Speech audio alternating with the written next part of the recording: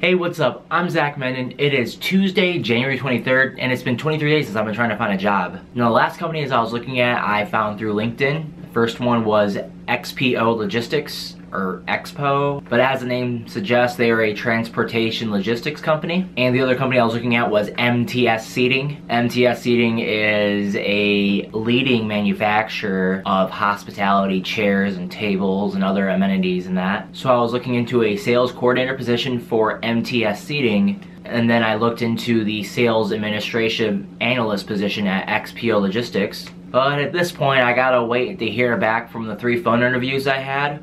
Hopefully I get good news from at least one of the 3. Okay, and I just got a phone call from Company 9. They're a consulting marketing agency. I think this is a company that I applied to before the new year, so I'm pretty sure my application has sat in there for a while. It's looking like they're trying to expand their Toledo office. I'm not entirely too sure on the position because in the email that was also sent to me, it was stated the phrase of customer service, business manager, entry level. So I'm not really sure fully on what the role is. It wasn't fully explained to me. They really just wanted to get me in for an in-person interview because they wanted to hire immediately. So I'm a little bit reluctant on that. Kind of raises some red flags, something to be aware of. So when I do set up this in-person meeting, I definitely have a lot of questions in terms of what my role really is, what is expected of me, if and why there's a difficulty in the retention rate of the role, and just how the company is looking for the future. But that's all I have for you this Tuesday.